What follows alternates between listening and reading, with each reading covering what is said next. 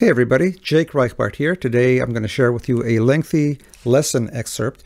So have your guitars ready and we're going to have some fun together arranging a song. Perhaps you've seen some of my many hundreds of solo guitar arrangements I have here on YouTube, and the inspiration for these arrangements is right here behind me, as you can see.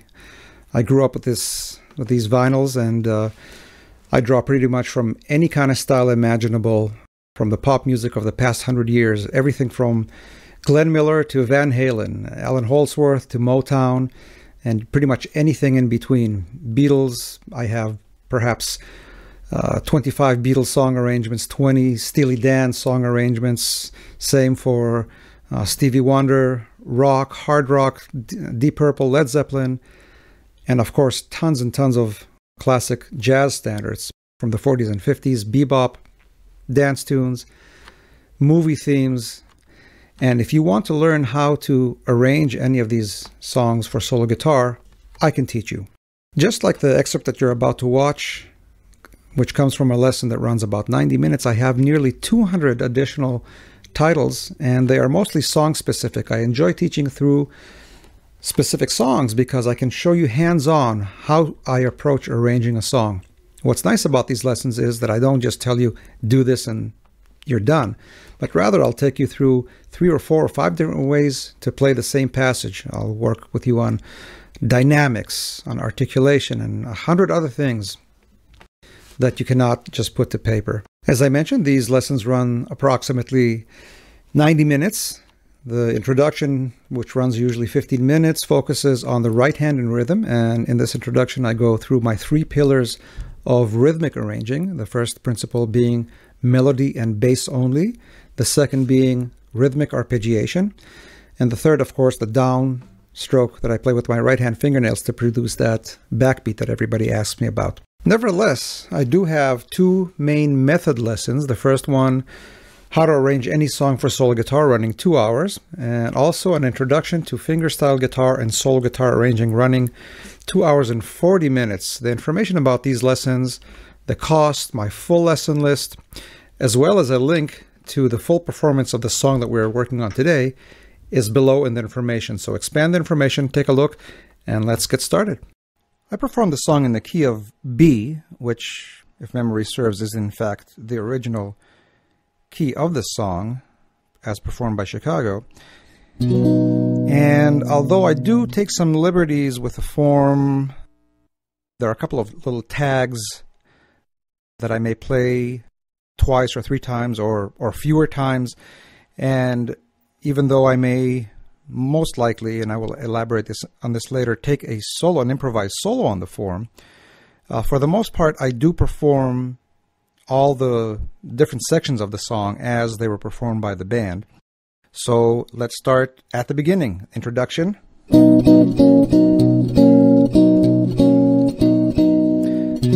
So let me, before talking about the rhythms, tell you about these chords. What we have here is a B triad, an F sharp, B, and D sharp, played in my case with the pinky, holding down these 3 notes on strings 4, 3, and 2 on the 4th fret. And for those of you who have it hard with the 4th finger, you can also do this with the 3rd finger. It's a little bit more tricky if you want to do this with separate fingers, because you have to kind of do more jumping around. But if this is the preferred method for you, fingering wise, then that's fine with me. I would prefer to do it with 3rd finger or 4th. In fact, if you do it with a 3rd finger, you get to keep your 3rd finger, the tip of it, on the F sharp, and that might be the best way. Maybe I'll start doing that from now on. At any rate, out of habit, I do it with my 4th finger. And what is happening is that this B triad, however you play it, is alternating with an F sharp triad, and the notes are, well, the one note shared is the F sharp. The B goes down to a B flat, or I should call it an A sharp. And the D sharp becomes a C sharp. So basically 2 triads alternating, a B triad and an F sharp triad. And both these chords are played against a static bass note, which is the B on the 5th string, 2nd fret.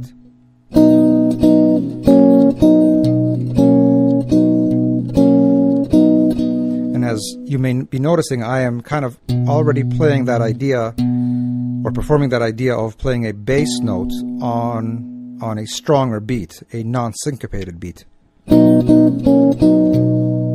Right there. I'm not sure if this is how the band performs it. And this is another note about my approach. Once I kind of listen to the band and come up with my own arrangement, I tend to abandon any specific arrangements by the band and come up with my own ideas.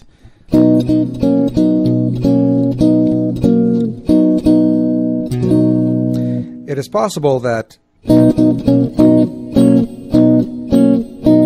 all the notes are played together, so you have your choice here of how you want to handle this rhythmically. At any rate, altogether you really have only 2 chord shapes once all the notes are put together. One is this B triad with a B in the bass, so the notes are B, F sharp, B, and D sharp, and then F sharp over B. So again, the B, again the F sharp, and then A sharp and C sharp.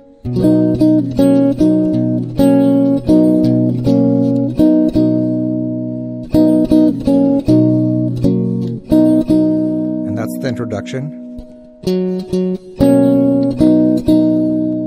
The melody starts, if you leave me now, with these 2 pickup notes.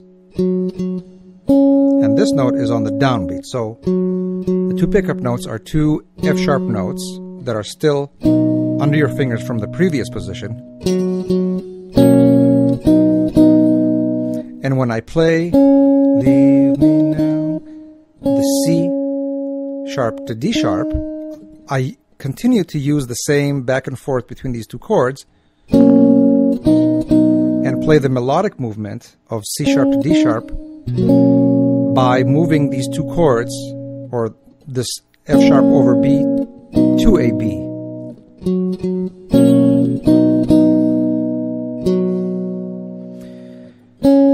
These 2 melody notes are followed by another F sharp. You'll take away. So this F sharp is played just before moving to the next position and the next 2 melody notes.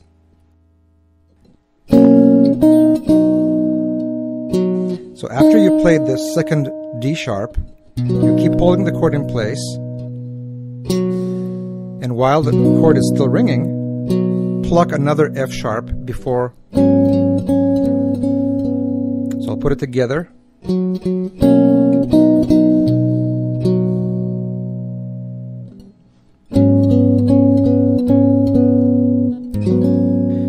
This is a G sharp minor 11,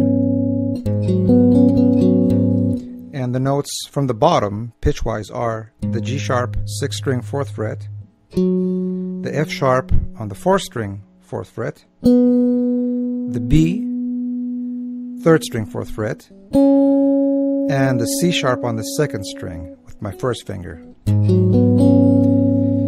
And the melody here is performed by plucking back and forth within the chord position. You don't have to do any movement, any further movement with your left hand. Take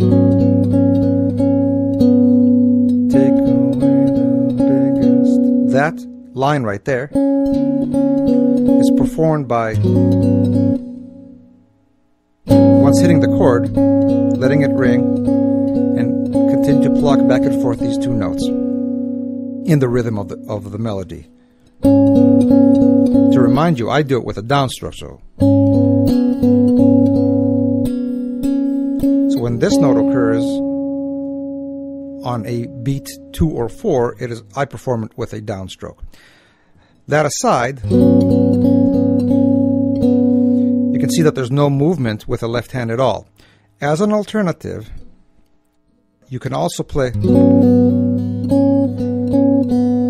can hold the chord, and instead of playing the B on the third string, you can release your first finger and play a B with the open B string.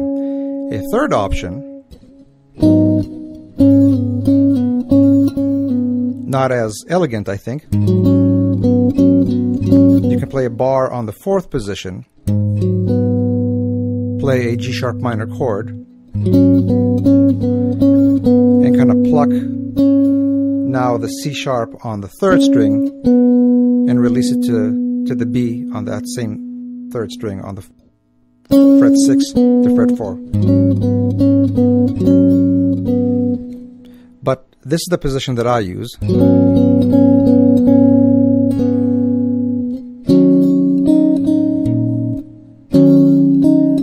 Here is another chord position that gets these two melodic notes a step apart by playing just one position. The chord here is a D sharp minor 7. I place a partial bar with my first finger on strings 2, 3, and 4.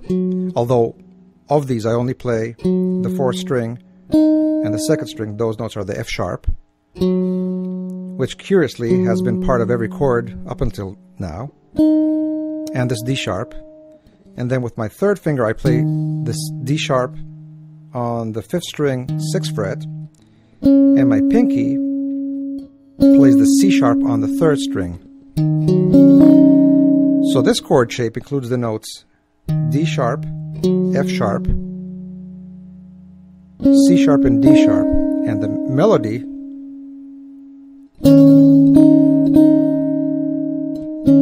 is played on strings 3 and 2.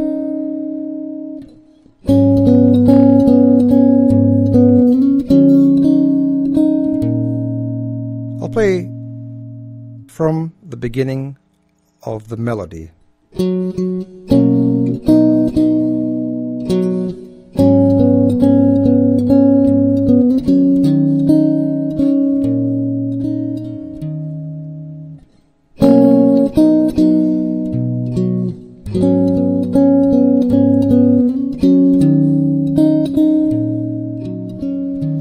And I will address this bass movement in just a moment.